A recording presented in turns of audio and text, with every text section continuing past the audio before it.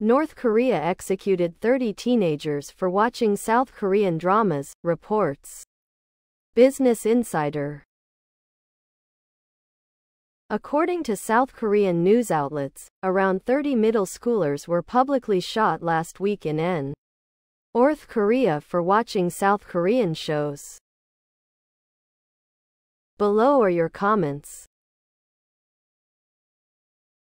60 parents. 120 grandparents. Aunts and uncles. Brothers and sisters.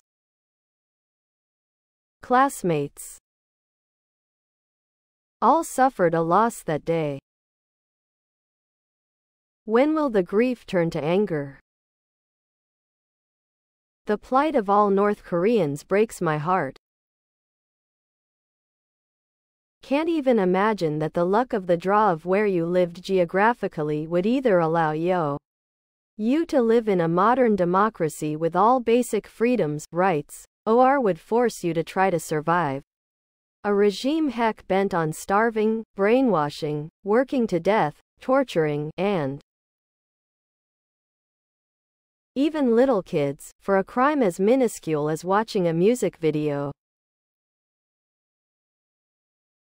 These poor people are probably desperate for those little glimpses at a better life, of prosperity, of some sort of arts, culture, music that celebrates life, and for any ounce of hope that something better may be coming their way. Even most in the military in NK were probably forced, strongly encouraged into it. I doubt many people there genuinely believe in much of anything the Kims promote. They're just trying to survive. To lose a 12-year-old child to state-sanctioned bleep is unfathomable. I can't see NK troops being in. Why better than the failing Russian troops in Ukraine? Imagine the two groups attempting to communicate. Imagine the value placed on every single NK soldier by the West. We could get so much insight into NK from them. Nice. I wonder if Kim's good friend Vladimir was in attendance.